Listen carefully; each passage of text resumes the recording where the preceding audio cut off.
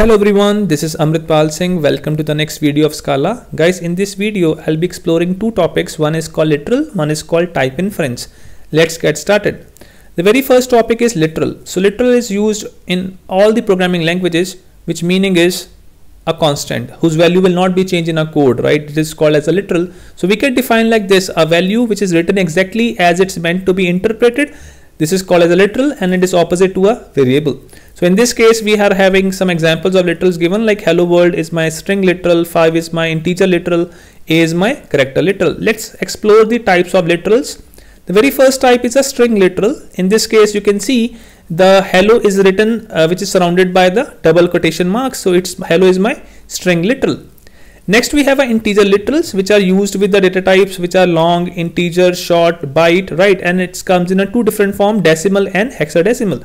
So in a decimal, we represent like 245. This is my decimal one, and this is 0x05 f5 because we always prefix the hexadecimal with the 0x. This is my, both are the example of integer literals.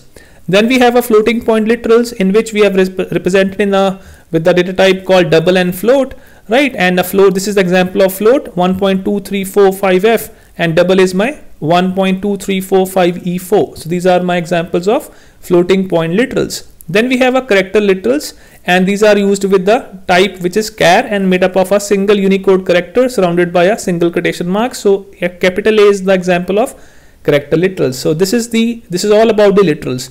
Then we have a second topic for today, which is called type inference, which I already have talked about in an introductory video of Scala. It's a Scala's ability to infer types when not specified by user. This is called type inference. In all the previous slides, you must have noticed that in everywhere we are specifying type. Like here we are specifying char, here we are specifying float, double. It means we are specifying type while writing the query, but we don't have to, because like this is the sample query, like in which we are specifying string, integer.